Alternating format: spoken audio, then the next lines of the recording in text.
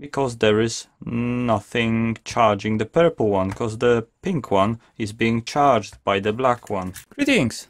Welcome back to randomtronic. My name is Chris. I thought I haven't done a power bank video for a while. What better opportunity?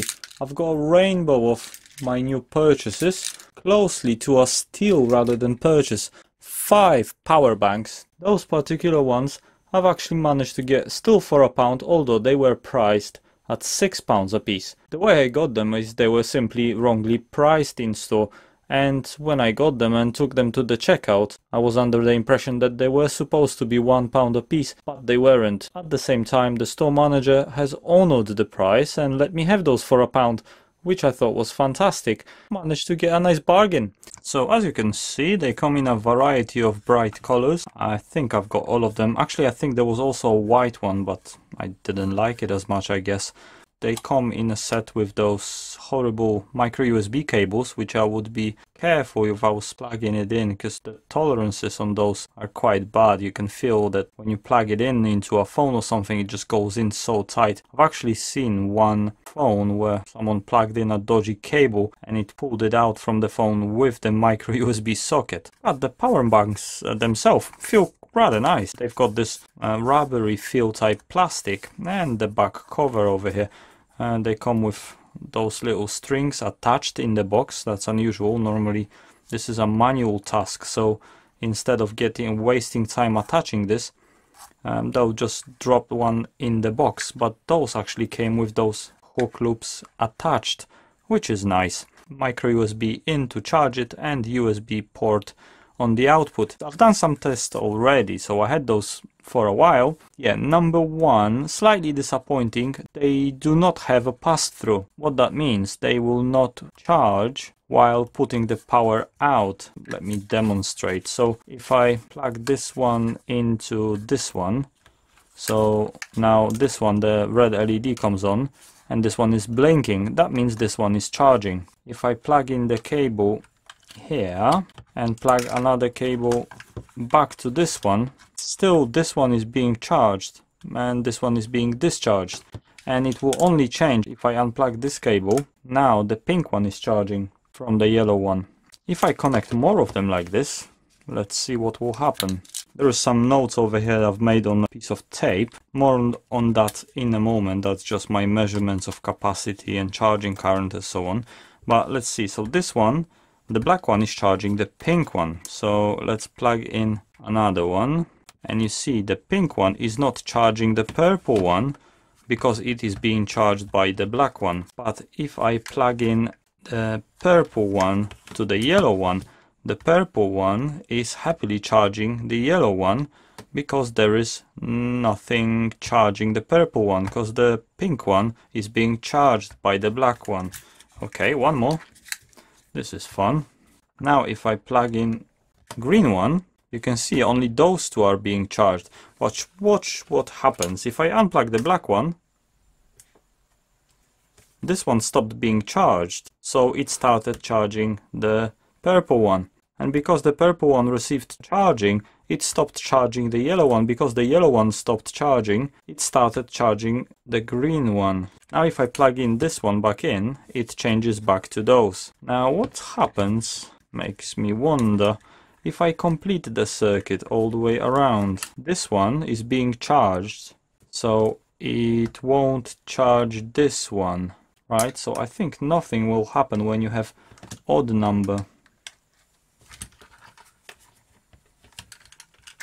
Oh, that's no good. That's rather funny. So when I complete the circuit, I can hear a buzzing noise. Okay, everything's still working. As you could see, when I plugged this one to complete the circuit, even though this one is not being charged, but it would have started charging this one. So that means this one stopped being charged and would start charging. It should oscillate, but yeah, it oscillates at rather high frequency. I can almost hear a little audible sound.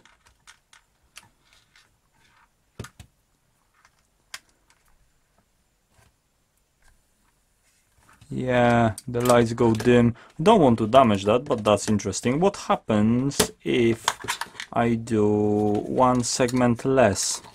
I guess nothing will. So If you have an odd number, it will give you trouble. If you have an even number, nothing will happen at all. So in this case, those two are charging those two. Until those go dead, then those would start charging those two, and that's it. Enough messing around, let's open one up. Eeny, meeny, miny, mo. Yellow one. I don't think it's going to be too difficult to open those up. There aren't any screws visible on the outside. I think the white plastic is just simply clicked in with a few little clips. Yeah, there we go. Now the shop I got this from was called Bargain Buys, but strangely after I made the purchase and paid my £5 for this lot, the receipt claimed Pound World, which is unusual. Maybe the shop is just in a transition, or maybe Bargain Buys is part of Pound World Corporation. It's amazing what a single unit of currency can get you these days. You can actually get a working piece of equipment, electronics that someone assembled on the other side of the planet. So here is the insides, and we've got two 18650s and a charging circuit. Is that going to come out? It looks like it should. And a wire just came off. It's a little bit stiff, but there we go, came out. So just a little bit of flux. Very lousy soldering on here. They haven't put the wires through the holes on the PCB. They just simply put them onto the pad and hoped for the best. And it's a very lousy repair on my part, because I'm doing exactly the same thing. That'll be alright. What we have is two 18650s, a piece of sticky tape to, I guess, hold them. But it's a double-sided foamy type sticky tape, which they haven't bothered to peel off the other side, so it's only just stuck onto the batteries, almost as if it was supposed to hold the black wire coming back from the negative of 18650s. Now the 18650s themselves, not sure what those are really. Corrosion on the positive contact. It's a little bit, it's not very shiny. There are no markings on the batteries. And the circuit, I'm using +4 zoom ring or macro ring on the camcorder. Here we see all the silicon and all the components on the board. We've got in the top left 8205A, a 6-pin SOT device, another one DW01A, a few passives, inductor, a few more passives, and the main switching chip, MP3401A, 39th week 2016, so fresh off the factory, just under a year old. On the back we've got the USB port and the dodgy battery connectors and the LED. Now there is another LED marked LC, which is, I don't know, LED charging fitted, but there's a space for another LED, LO, LED output maybe. I'm not too sure. Maybe let's put a LED onto it and see what will happen. I've got a random LED over here that I should be able to just tack it onto those existing pads. And now let's plug something into it. So first let's see what happens when we start drawing current from this to this. Nothing. Is this one dead maybe? Let's try the other way. So let's try charging it. And this LED is blinking. So this one is charging this one. That's fine, but it didn't want to charge the other way. Maybe this one's completely flat. Let's try one more time the other way. Okay, now it's charging. But I don't see this LED doing anything. No, it's actually glowing. Okay, let's get a better LED.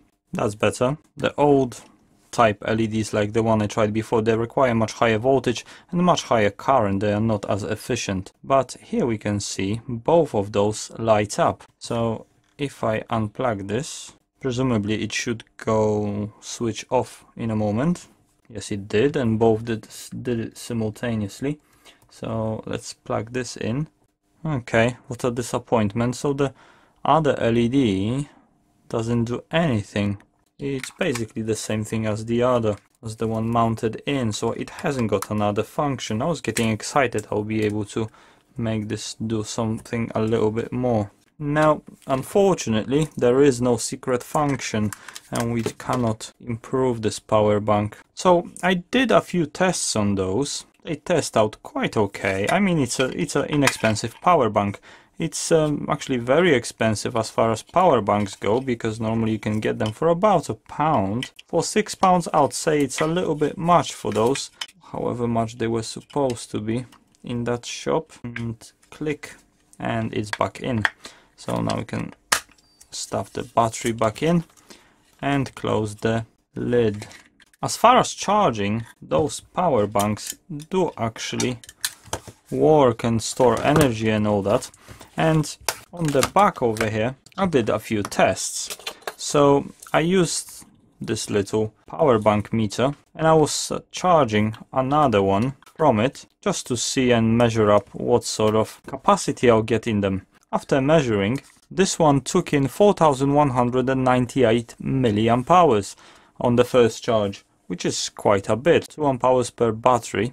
That was the first charge, and it stopped charging the battery at precisely 4.204 volts, which is good. That means it's not overcharging the batteries, but it's pushing them, yeah, reasonable. 4.2 volts is okay for lithium ion batteries for the 18650s. Then when I use this power bank as a source, fully charged, and start charging something else out, I was able to get only 2543 milliamps out, at which point it stopped charging. It cuts off at 2.945 volts on the battery terminals, just under 3 volts. I don't think you can do much more to lithium ion batteries without damaging them. Again, the protection chip inside did work. I gave it a second charge and it took 3924 milliamps on the second charge, so more or less about 4 amp hours in and about 2.5 amp hours out. Cutoff was 2.98 volts.